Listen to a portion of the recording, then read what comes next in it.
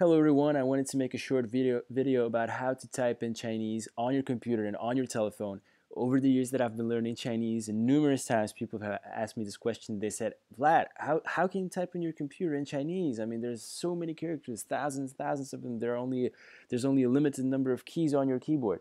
How can you type in your telephone? It's so small, and so on. Well, it's very simple. I'm going to try to explain that to you in this video. So, every single Chinese character has a pronunciation that can be written down in Roman letters. So for instance, the Chinese character 我, which means I, can be written down in Roman letters like this, W-O. The Chinese character he, she, it, for instance, 他 can be written down in Roman letters like this, 他, T-H. The Chinese word and two characters for the word telephone or mobile telephone, cell phone, 手机, is written in Roman letters like this, 手机.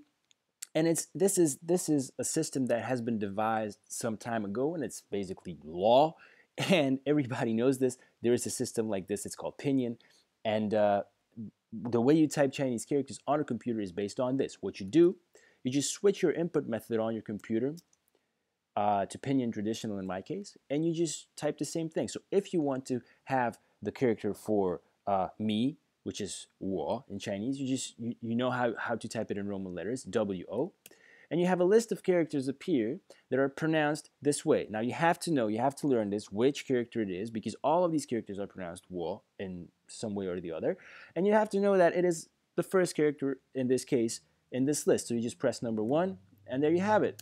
If you want to input or type the character for he, she, it, 他, you just press TH. And again, you have a list of characters appear that are pronounced this way, and you just choose the character out of that list. In this case, it's the first one, and you have that character. If you want to type cell phone, 手机, you just do the same thing. You just type S-H-O-U-J-I,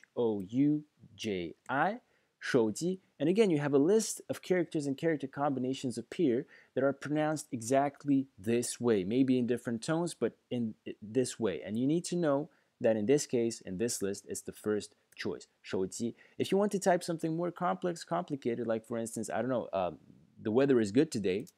Again, you need to know how to type it in Roman letters. So that would be, well, the sentence is 今天天气很好. In Roman letters, that would be 今天天气很好. This is how you type it in Roman letters. You need to know that. And in Chinese, you switch the input method to pinyin traditional, and you just type the same thing, 今天天气很好. And you choose, again, from the list, the corresponding characters and the combinations that you need, number 1, and there you have it. So very easy. This is how you do it on your computer.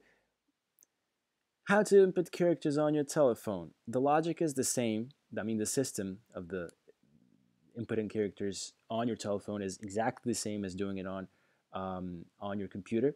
You change your input method from English to Chinese pinyin, and you type whatever you want to type, but using the spelling that corresponds to the character that you're looking for. So for instance, you want to say me, I in Chinese, which is 我, spelled as we know W-O, and again you have a list of characters appear that have the spelling, and you choose the first character from that list. If you want to say he, she, it, 他, you just type 他, T-H, and then again you have a list of characters appear that are spelled that way. You just choose the character from that list. If you want to say, I don't know,